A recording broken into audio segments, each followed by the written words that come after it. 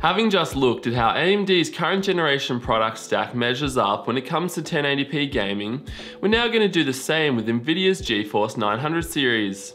If you haven't already watched that video, I strongly suggest you check it out first. From the red team, we found that the Radeon R9 380 or R9 390 were the best value options for 1080p gaming, thanks to their superior performance to price ratio. The R7 370 also did very well, though we feel it's just a little too slow for high quality settings at 1080p. The R9 380X wasn't bad either, but with a higher cost per frame than both the 380 and 390, we decided against recommending it at this point. Today, we'll be revisiting the second installment of our 1080p gaming video with the same 9 games. This means that 2013's most hyped first-person shooter has been included, as is 2015's least hyped shooter, an action-adventure for just blowing things up, the best game ever created based on a blockbuster movie series, a nuked console port that made everyone talk about The Witcher 3's graphics, a game based on a bonkers 1979 Australian film, the only game that we know of that was officially released twice, a game that was legitimately good a dozen versions ago, and the game that won big at this year's Game Awards. Testing takes place exclusively at 1080p using a Core i5 6600K processor with the latest graphics card and system drivers under Windows 10. For almost all of the games, Fraps was used to measure frame rate performance, and we recorded 90 seconds of gameplay in each game. The only game where we didn't use Fraps was Rainbow Six Siege, as the built-in benchmark works nicely. Finally, all graphics cards used were clocked according to the default Nvidia specifications, and overclocking performance won't be taken into account here. The GTX 960 averaged 55 FPS in Battlefield 4 at 1080p, and with a minimum of 45 FPS, it was very playable. Even the 950 did well, as it managed to keep the frame rate above 41 FPS and went on to average 48 FPS. Still, the jump up in performance from the 950 and 960 to the 970 is massive, as it managed to average 92 FPS and never dropped below the 76 FPS mark. The GTX 980 was faster again, but it was the GTX 980 Ti that delivered the next significant performance boost. Batman Arkham Knight played really well on the GTX 960s with an average of 60 FPS and a minimum of 49 FPS for the 2GB model, while the 4GB version only afforded us a single extra frame. Despite the 960s doing better in Batman, the 950s struggle with a rather low 37 FPS minimum frame rate, which is surprising given the reasonably strong 50 FPS average. Doubling the average frame rate from the 950 is the 970 with 100 frames per second. The GTX 980 might have been on average 9 frames faster than the 970, but it was just 2 frames faster when comparing the minimum frame rate. Call of Duty Black Ops 3 is another game where we see around a 50 FPS average for the GTX 960, and again the 2GB and 4GB models deliver the same result. Moreover, the 950 does surprisingly well once again, as it never dipped below 39 FPS, which is impressive given the quality settings. Still, for twice the price, roughly twice as much performance can be had for the GTX 970, as it averaged a silky smooth 84 FPS and never dipped below 71 FPS. Despite the large open world environments, Fallout 4 plays nicely with the 960, allowing for an average of 54 FPS with frame drops no lower than 47 FPS. The 950 also never dropped below 42 FPS and was good for 48 FPS on average. If sub 60 FPS performance isn't your thing, then perhaps the GTX 970 will impress at 1080p, as it averaged 95 frames and never dropped below 79 frames. The GTX 980 wasn't much faster than the 970, and it was the GTX 980 Ti that gave us our next big performance boost. Just Cause 3 is one of the more visually impressive and exciting games to come out of 2015. Despite the huge open world and impressive graphics, the game plays quite well on a 960 at 1080p. Granted, we are well short of a 60 FPS average here. Just Cause 3 plays very nicely with a 40 FPS average though. Still, for console crushing performance, the 970 delivered 67 FPS on average, while the 980 was noticeably faster with 76 FPS. The 980 Ti went on to render 91 frames per second on average, and the Titan X made an impressive 102 FPS. Unlike Just Cause 3, we found Mad Max to be one of the least demanding big name releases of 2015. Here we see that the 950 can average 55 FPS without dropping below 48 FPS at 1080p with all the in-game quality settings maxed out. In fact, the 950 does surprisingly well in this title, as it was just 9 frames per second slower than the 2GB 960. Speaking of which, we do see a reasonably large difference between the 2GB and 4GB 960 models here.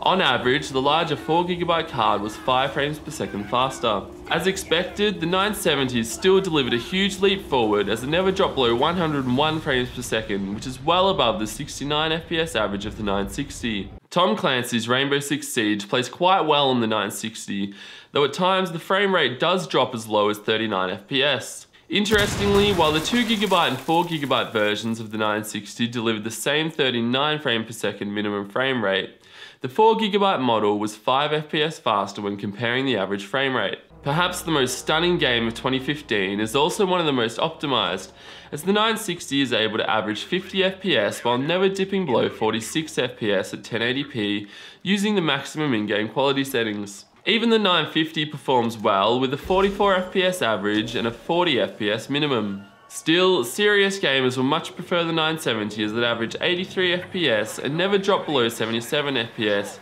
making it only slightly slower than the 980.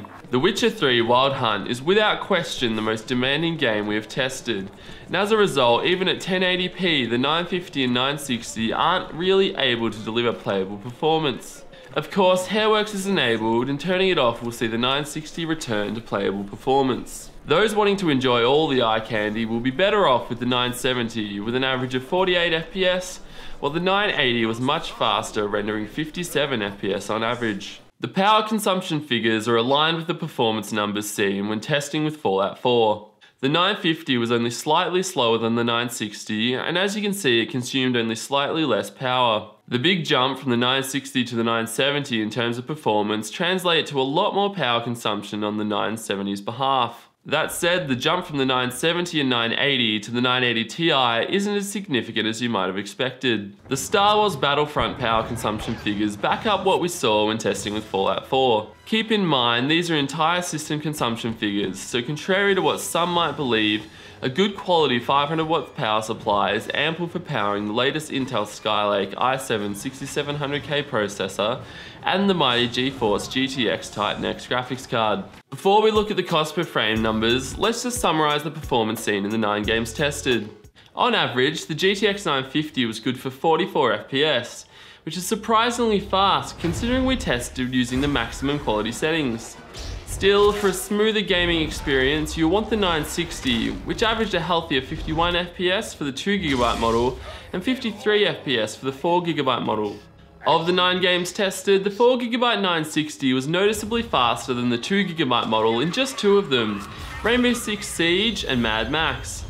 As was the case with the R9 380, the 4GB 960 model cost us $20 more, so it's probably worth getting over the 2GB model, though be aware for the most part there's little to be gained at 1080p, but of course this could change in the future. The jump in performance from the 960 to the 970 is massive. On average, 62% more performance was had when compared to the 4GB 960, and this is a staggering figure. Taking all the pricing data into account, which graphics cards represent the best value at 1080p? As you can see, despite being slow, the 950 actually represents quite a strong price per frame ratio. So for those on a tight budget, this is your best option. Just be prepared to scale down a few quality settings. The 2GB 960 also represents excellent value, as we found previously, and with an average of just over 50 FPS, it comes in at a cost of $3.72 per frame, while the 4GB model costs $3.96 per frame. Despite being $130 cheaper, the 960 2GB actually costs slightly more than the 970 per frame, thanks to the 970's vastly superior performance. In fact, the 970 turned out to deliver the best price per frame ratio of any current generation Nvidia GPU. As was the case with the high-end AMD GPUs such as the 390X, Fury and Fury X, we found that the 980, 980 Ti and Titan X all come at a price premium that makes them rather poor value at the 1080p resolution. Therefore, this leaves us with the 960 and 970 as the best value options in Nvidia's product stack, and both work really well with all the AAA titles released over the past few months. Nvidia has been quick with their game-ready drivers, providing their customers with excellent support. That said, Nvidia can be quick to love and leave their customers, as Kepler-based GPUs are often forgotten when it comes to game optimization these days, leaving mighty graphics cards such as the GeForce GTX 780 Ti much slower than they ought to be. Not great if you invested $700 US just 2 years ago. Now that we've collected all the 1080p data from AMD and Nvidia's current generation GPUs, I bet you'd like to know how they compare. Leaving out the low-end GTX 950 and R7 370, as we feel they're a bit too slow, along with the higher tier products that reached a point of diminishing returns, leaves us with the GTX 960 and GTX 970, along with the R9 380 and 390.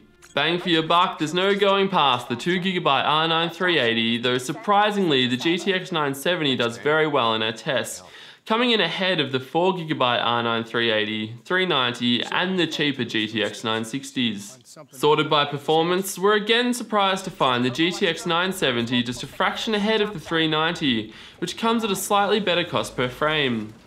The results really aren't that different to our in-depth 22 game GTX 970 versus R9 390 comparison published a few months ago. That said, back then we did look at 1440p performance, and due to AMD's driver overhead, they are at a slight disadvantage when testing at lower resolutions such as 1080p, even with the support of a Skylake Core i5 processor. In that particular comparison, each card won the same number of games, and the overall average frame rates worked out to be exactly the same. To the dismay of many, we went with the GTX 970, though we were quick to point out gamers could happily go either way. Therefore, the R9 380 is the clear winner of the $200 graphics card battle, while we still feel the GTX 970 gets the nod as the best $300 graphics card, though this battle isn't nearly as clear cut. Finally, for those of you who want to study the graphs in a more practical format, we've uploaded them all on our forum at hardwareunboxed.com, so be sure to check that out. I'll provide a direct link in the video description. Thanks for watching another Hardware Unboxed comparison. I'm your host Matt, and I'd love to hear what you guys think in the comments. Don't forget to hit like, hit subscribe, and I'll see you next time. Yeah.